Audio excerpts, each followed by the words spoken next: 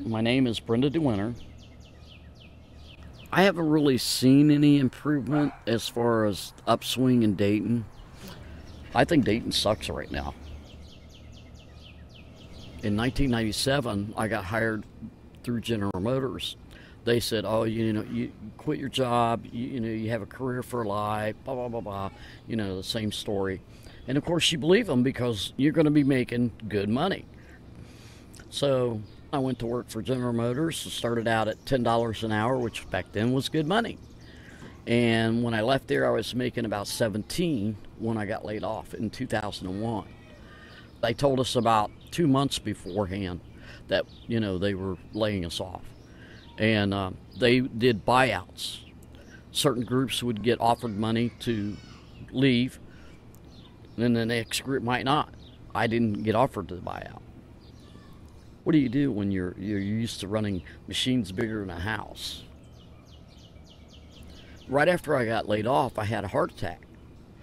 So I ended up collecting unemployment for a while, and then one of the ladies that I went to church with, she came across a position at the base, contracted through the base, and she told me about it, so I went and applied.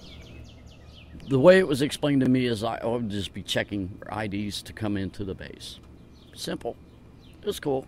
I just had a quadruple bypass, so hey, I can do that. Little did I know, as time went on, it would transition into more.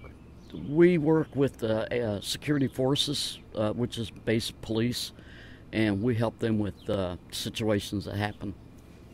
The Air Force contracted to have civilian guards after 9/11 because everyone was being deployed. So they didn't have enough military to cover both situations. The government said, okay, we're going to hire people to come in and take care of the bases while our people are out taking care of America. Well, now that the war is over, so they say, they're bringing people back, and of course that's going to cause a transition. So we'll be leaving there in September. Most of us have been there for 7 years, and we've known this. I mean, it's a contract, so every year it has to be renewed. Every year there's a possibility you could lose your job. So it was not shocking. Nobody likes to look for a job. Nobody likes to leave a job. How many places are going to want to hire a 60-year-old security guard and a female? When I was working at General Motors, it was a good life. I made good money. I made decent money at that time. Not as much as I'm making now, but it was a good life. And then I lucked into this job, and here I am again. I'm making good money, but it's going away again. They're not offering us anything other than to leave on the 29th. No benefits, no incentives. It's pretty much going to be, okay, we got these people hired. Ta-ta, see ya. It's hard because you have to worry about your everyday things, Just because I get laid off, it doesn't mean my house payment stops or my car payment stops, or you can't sit and constantly worry about it because it's going to make you crazy. Then nobody's going to want to hire you because you're crazy.